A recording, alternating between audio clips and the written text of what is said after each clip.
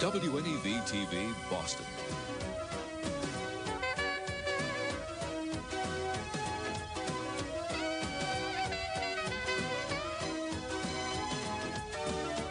This is News 7, New England.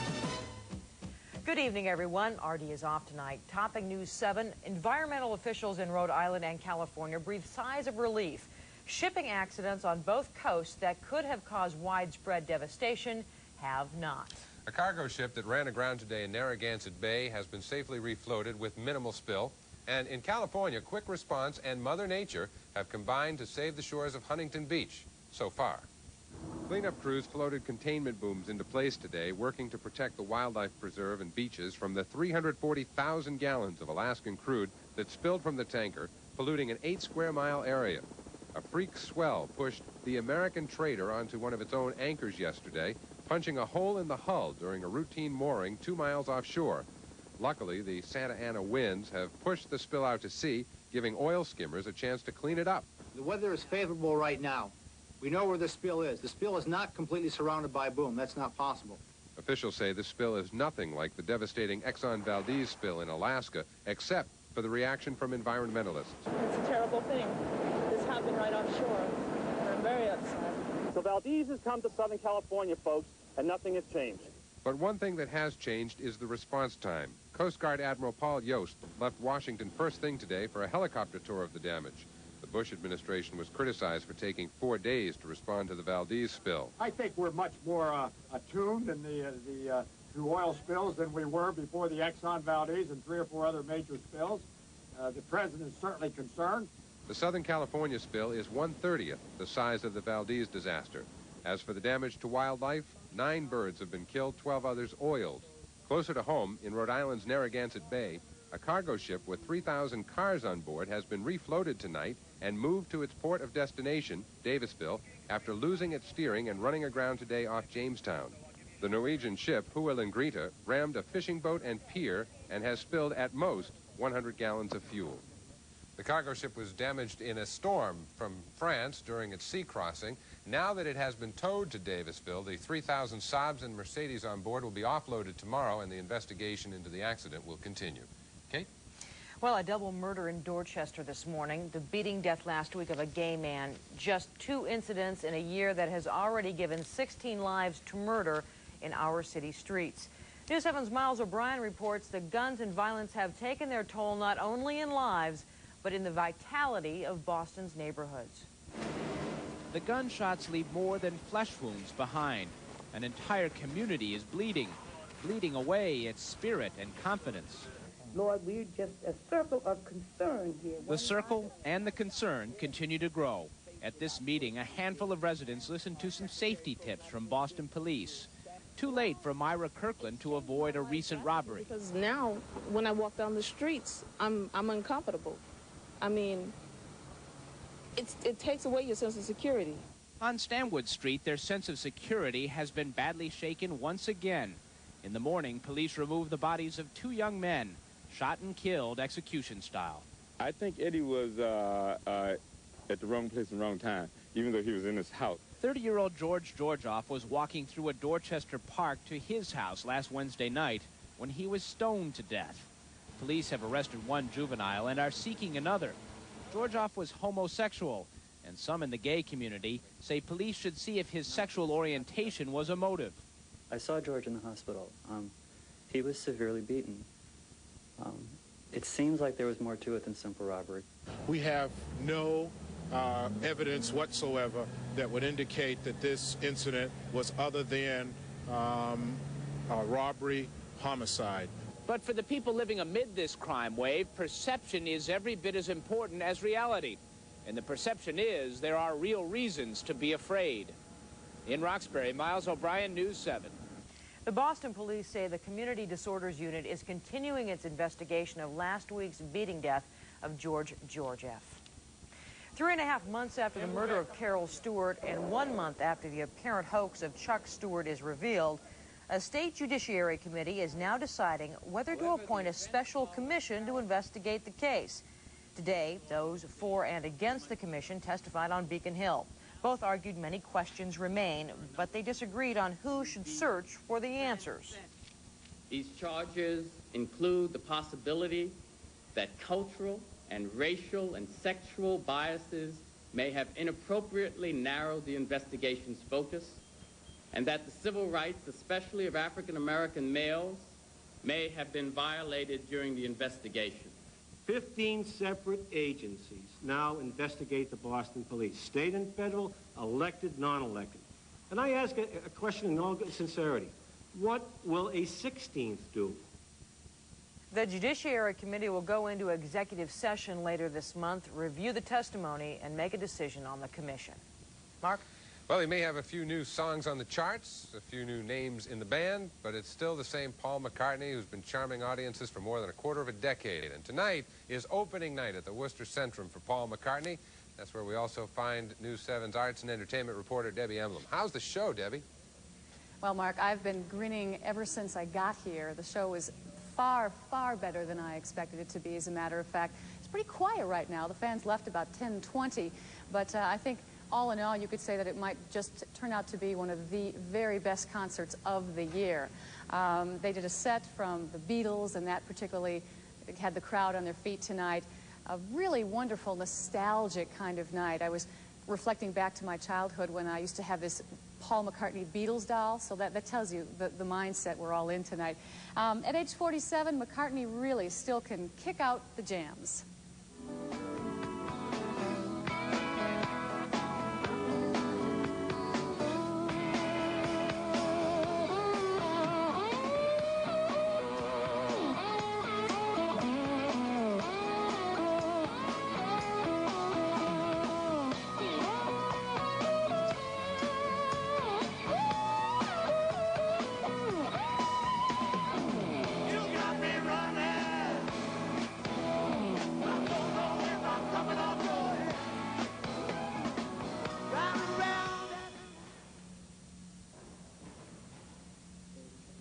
I basically can tell you this. There was at least 2 hours of jam-packed hot tunes tonight from Paul McCartney and his 5-member band, and I will definitely have a full review for you coming up a little bit later on News 7. Back to you.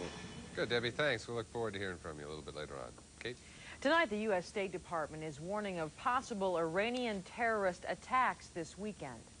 The state's government is deeply concerned that terrorists may now be planning an operation against U.S. interests in Western Europe, which may be timed for on or about February 11th. February 11th marks the 11th anniversary of the Iranian Revolution. Today's warning is based on intelligence reports that the pro-Iranian group Hezbollah is planning an attack. But the State Department says its information is vague. So vague, in fact, that the CIA didn't think it was worth warning the public about. But the State Department, harshly criticized for not warning about terrorist threats before Pan Am 103's bombing, decided to err on the side of caution. The Pentagon today released new videotape of the U.S. invasion of Panama. The pictures were shot by a camera aboard an AC-130 gunship in the early morning hours of December 20th. The aircraft circled Manuel Noriega's headquarters, then opened fire with a 105-millimeter howitzer and a 40-millimeter cannon. In another scene, a cannon scores a direct hit on a Panamanian armored personnel carrier.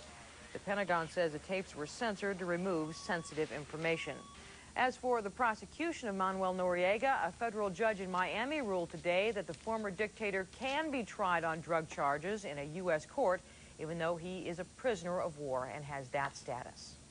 CBS News today suspended 60 Minutes commentator Andy Rooney for 3 months without pay. The action is in response to racial remarks he allegedly made in a gay magazine.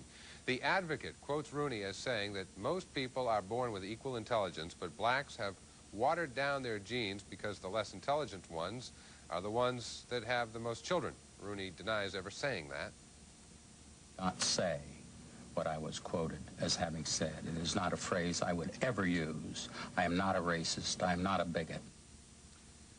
After a meeting with Rooney, CBS News President David Burke said that he made it clear to the commentator that CBS News cannot tolerate such remarks or anything that approximates such comments. More news ahead tonight here on News 7. We continue our investigation of the state we're in. I'm Hank Philippi Ryan. Tonight, the News 7 investigators look at budget cuts. And sometimes what is lost by the cuts is a lot more than what is gained. That story coming up. The Bruins, tops in the NHL, take on the Nordiques. Down there at the bottom of the barrel at the Garden, John Dennis ahead with all the action. And we'll go back to the Worcester Centrum and hear more from Debbie Emblem and from Paul McCartney. That and much more ahead.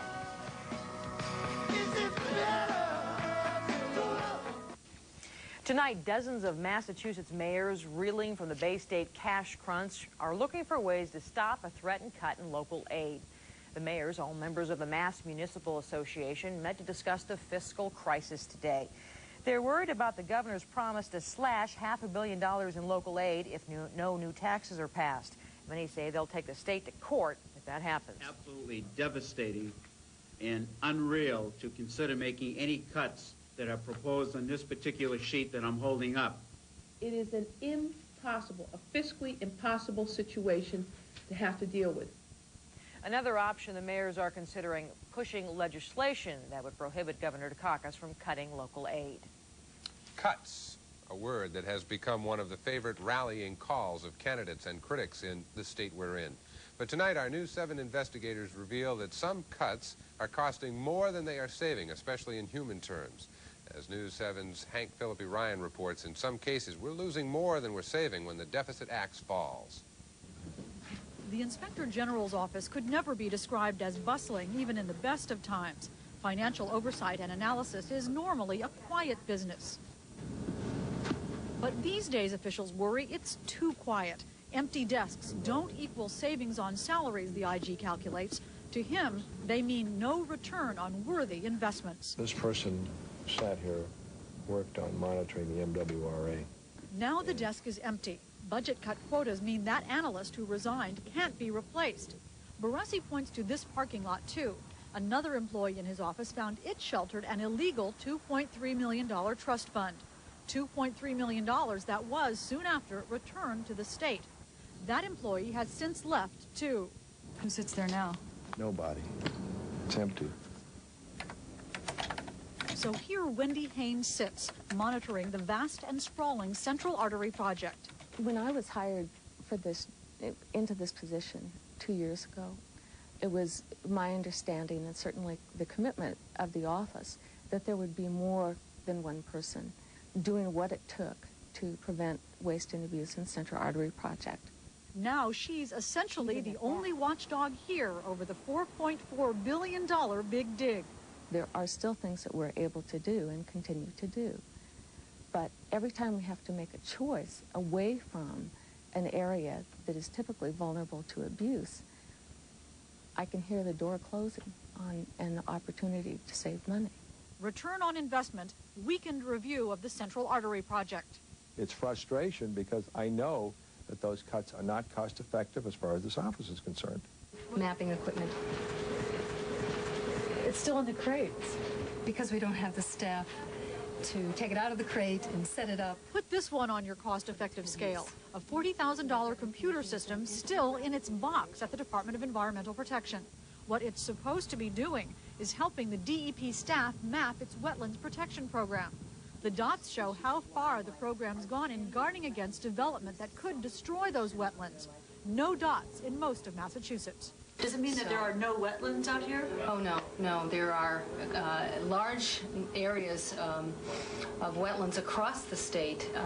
The program just hasn't been implemented in the remainder of the areas. But because the DEP cannot now afford the staff to use the computer, one that helps them set up restrictions and levy fines, it just sits there. Where does that leave the program? Well, it leaves the program essentially ineffective, and it leaves us frustrated. Return on investment, a $2.5 million a year program, 10 years behind. Mental health clients like Kirk and Elizabeth depend on the state, and they are losing on the budget deal too. Each of them is now at a pivotal time, not quite ready to be completely on their own, but way past needing the institutional regimen of the Mass Mental Health Center. It would be perfect, their counselors say, if they lived with some help on the outside, in a real house. It sounds just right. It gives you a more sense of being your own person, being able to make your own decisions and things like that. It'll be mine, my apartment. And in fact, the state actually bought the homes, 16 of them like this one and this. All told, the state paid $4.3 million for them. What happened next? The budget cuts, and the houses, all 16, are still empty. Kirk and Elizabeth still bunk at the mental health center, and it seems the state is out $4.3 million. That's because there's no money in the budget to pay for staff to work in those homes. We promised and afforded families was opportunity and hope, and now what we have is we've put that on hold. It's very hard to tell a family member or a consumer, hold on, just wait a little longer, when they've waited all their life. Return on investment, $4.3 million in empty houses. To implement the program. It's not that there are no programs. The Wetlands Restriction Program still exists, and so do central artery oversight and mainstreaming of those in mental health centers. The programs are still there, but some say now they're really shells of programs. You're not only left with program shells, which I think happens in these cases, but you're also left with no sense of what's really important and what is less important. So you end up with this, everybody takes this, the hit across the board. And then does anything work? Nothing works. What Senator Tsongas is doing, in the higher education system at least, is calling in a group of CEO types to analyze its inner workings and see what needs to be kept and what could go. Tsongas told me it was certainly the first time such a thing had been done in that area, and he suggested other departments do the same. Tomorrow mark remembrances of things past and some old state programs that refuse to die. Thank you very much, Hank. Coming up next, a look at the weather. Harvey is straight ahead to tell us about the spring-like pattern we've gotten into. Yes, with some record breakers, not quite here, maybe pretty close tomorrow to a record-breaking high temperature for us. Let you know what the weekend's going to have in store as well. The full forecast is next.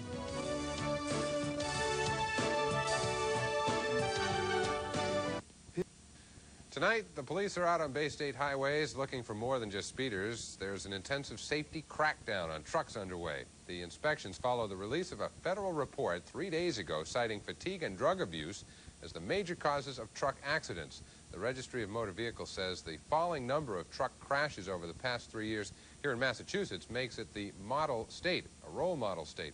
Law officials report rigs of all sizes are under inspection until 2 a.m. Look at the weather forecast now. About 50 degrees here in St. Louis today. Yeah? 20 degrees warmer.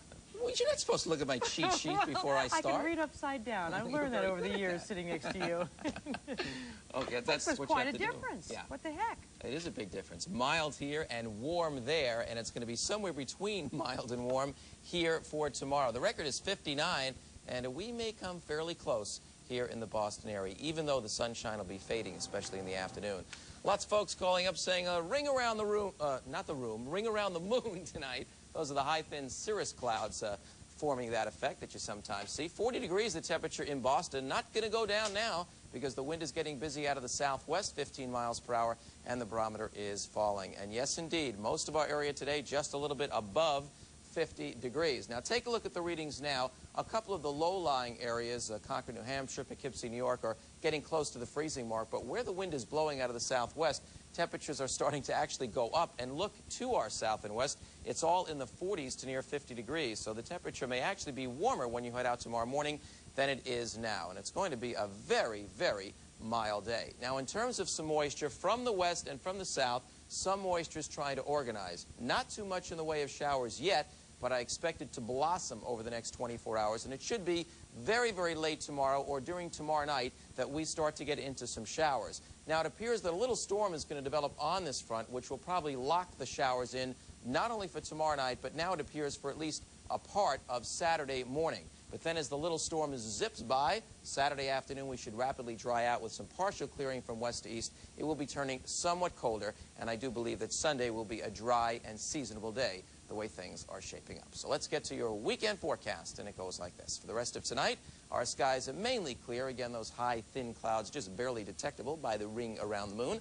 About 40 here in Boston, some of the low-lying areas temporarily around 30. Tomorrow, the sunniest weather will be in the morning, the clouds thickening in the afternoon. The showers might even hold off here in the Boston area until after dark, but 48 to 56. However, the winds will really pick up out of the southwest. Mild almost all night tomorrow night with showery rains That means much of the remaining snow cover here, at least in extreme southern New England, will go. Well inland, there's so much that not all of it will. Early rain on Saturday, but looks like afternoon sunshine taking over, cooler in the 40s, a gusty wind, and back to seasonable temperatures Saturday night. And on the 5-day forecast, there you see Sunday, which I would say will be the nicer of the 2 weekend days. A little cooler, but a fair amount of sunshine, and mainly in the 30s. So one more real warm day, at least for now.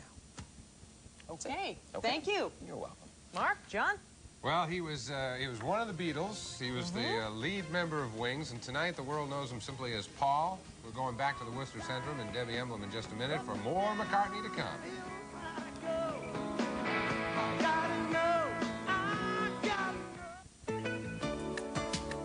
Society for Barbershop Quartet and Choruses will be holding their annual concert on February 10th in Framingham. Well, you got to give him credit.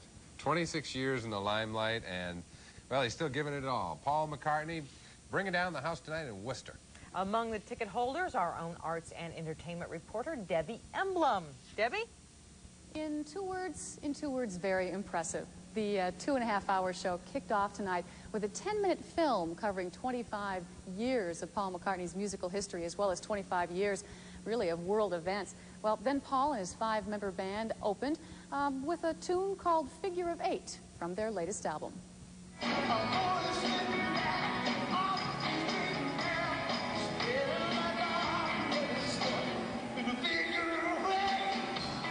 The show began on a slight downbeat. Although fans embraced tunes from McCartney's new album, things really picked up as soon as he and his band delivered a string of older hits, from Ebony and Ivory to Can't Buy Me Love. At age 47, McCartney is in excellent voice and form, belting out songs and jumping about. Despite the touches of gray and crow's feet, he's still the cute Beatle.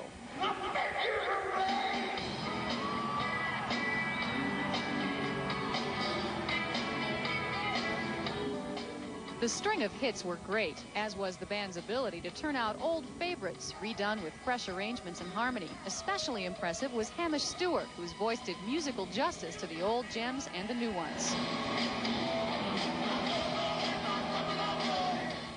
4 massive hanging speakers provided terrific sound, while striking computer laser light action had the crowd screaming. Some aspects were a little too commercial for me, like the flower background that appeared during some of the new songs from the Flowers in the Dirt album, but the concert, well rehearsed and presented, was first rate. Good show, man. Really good show. Great concert. We love Paul McCartney.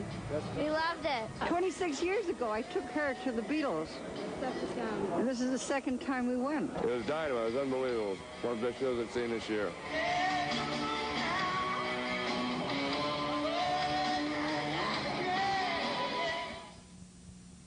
If you're wondering why there was only one song, or pretty much one song that you happen to see in this piece, it was because they only allowed us to shoot one song. Incidentally, Paul McCartney did have a press conference scheduled for tomorrow afternoon, but it was canceled, and his press people say that it was because he wanted to save his voice and save his throat for his upcoming concerts, unfortunately. I also, when I was at the Museum of Fine Arts in Boston yesterday, the people involved there said that Paul McCartney had called them to ask them if he could see the show, but they simply couldn't arrange a time to accommodate him. So I guess big stars sometimes don't always get their way, but I think the audience had their way tonight. They were very, very happy with a terrific show. Kate? Did McCartney, Debbie, speak much with the crowd, have much interaction with the crowd, or was it primarily singing? Actually, there really wasn't much depth to his conversation. He didn't have a lot to say, although he did dedicate Fool on the Hill to 3 of his mates, as he said, of course, Ringo, George, and John. But the depth really came in the beautiful music, and we bathed in this wonderful, warm nostalgia. It was a terrific, terrific concert. And, of course, it will be same time, same place tomorrow night, sold-out show. And reporting live from the Worcester Centrum, Debbie Emblem. Back to you, Kate. All right, thank you very much, Debbie. I like George best. Mark? Thursday night, and, well, there's some action at the Garden tonight, too. The Bruins earned their paychecks. Yeah, Bruins did what they're supposed to do. That is, the good teams are supposed to beat the bad ones. And it was tryout day for 40-year-old Billy Buckner. How did it all turn out? We'll show you straight ahead in sports. Well, while they were rocking at the Centrum to Paul McCartney, they were rocking to the Bruins at the Boston Garden tonight. Yeah, good reviews down at Boston Garden as well. They did what they were supposed to do, Mark. When you're bruised and battered as the Boston Bruins are, even a perfunctory performance to produce a 5-1 win over the worst team in hockey is certainly a welcome sight. The timing could not have been better for the arrival of the woeful Quebec Nordiques. They cooperated politely tonight to the tune of a 4-goal Bruin win as the best team in hockey beats down the worst. Let's head for Boston Garden. Just 38 seconds into the hockey game, the returning Bob Sweeney shot is saved by Millen, but recently recalled Peter Duras is there for the Bruin lead. Later in the first, Duras gets involved again, this time behind the net, feeding John Carter his 10th. It's 2-0 now. Reggie Lemelin had his act together. Nice glove save on Jeff Jackson, turning back 21 of the 22 shots he faced. Second period now. Bruins score twice in 16 seconds. Quintal, slap shot, his second of the year, and then this from Glenn Wesley. Behind the net, Carpenter tried to put it in front. Back for Wesley. Wesley, a shot. Scores! Wesley fired it in on a wrist shot to make it quickly 4-0 for Boston. But Reggie would lose the shutout midway through the second. Ken McRae steals the puck from Peterson and beats Lemelin, ending Boston's 104-minute shutout streak. No big deal. Cam Neely adds his 39th in the third on the power play. Bruins win their 34th game, 5-1 over Quebec. Finals on the scoreboard. The Bruins' Adams division lead is back to 5 over Buffalo. Chicago beats Detroit by 2. Mario rolls on 44 straight games with either a goal or an assist. He got 1 goal and 4 assists tonight. Pittsburgh beats Washington. Islanders and Philadelphia a 5-5 tie. The Celtics have already commenced their All-Star break, and when that concludes next week, they'll begin that brutal 8-game Western road trip with 2 in Texas. Tonight, the Sixers trail the Magic by 2. Time running out. Gerald Henderson's left-handed layup makes it a 99-99 ball game. But at the other end, Miami's Reggie Theus will wear the hero's hat with a buzzer-beating jumper to give the Heat a 2-point win. After 12 straight victories, Philly has lost 2 in a row. Final, New York beats Golden State. Patrick Ewing with 22. Clippers over Washington as Bernard King scores 37 in a losing effort. Orlando beats Philadelphia, or is that Miami? Make that Orlando beats Philadelphia. Cleveland over Miami. Utah beats Charlotte. Atlanta breaks their 6-game losing streak with a win over Houston. The Pistons have now won 9 in a row. Tonight over Milwaukee, it was Indiana 5 points better than San Antonio. Dallas over Minnesota. And in the third, Denver beats Chicago, leads Chicago 87-75. At a top-secret location and with outsiders very much unwelcome, Red Sox scouts Sam Mealy and Frank Malzone put 40-year-old Bill Buckner through his tryout today. Gary Gillis was there to watch the physically fit first baseman try to demonstrate his value to the Red Sox organization. Man on third, 1 out. Double left set.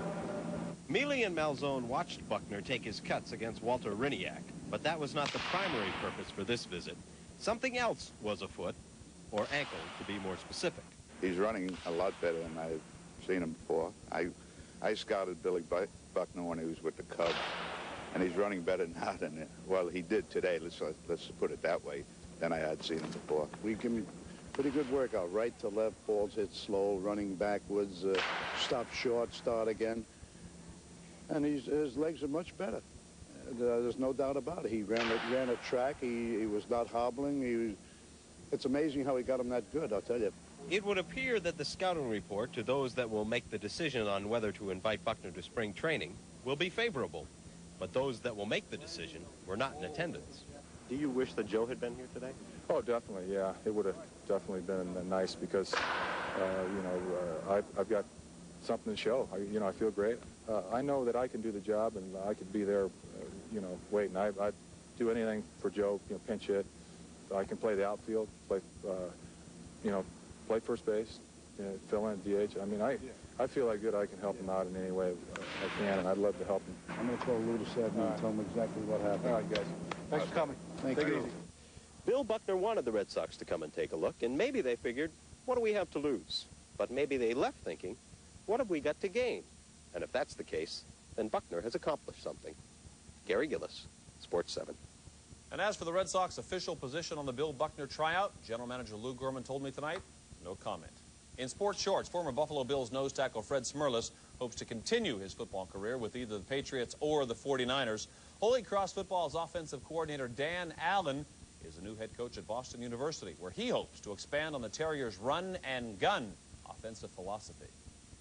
You have a lot of fun, not only in the game, but in practice, too. And, as in your type of job, if you're not having fun, you don't want to do it. So we're going to have fun in practice, and hopefully it carries over into the game.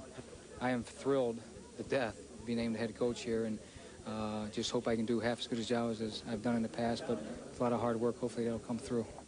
And in college basketball tonight, top-ranked Missouri loses to Kansas State, 65-58. Bruins win. Thank you very much. Thank you very much for being with us tonight on this edition of News 7 New England. From all of us here at Channel 7, I'm Kate Sullivan. And I'm Mark Weil. And tonight for R.D. Saul, don't forget, News 7 Daybreak at 6 a.m. Have a good night. Good night.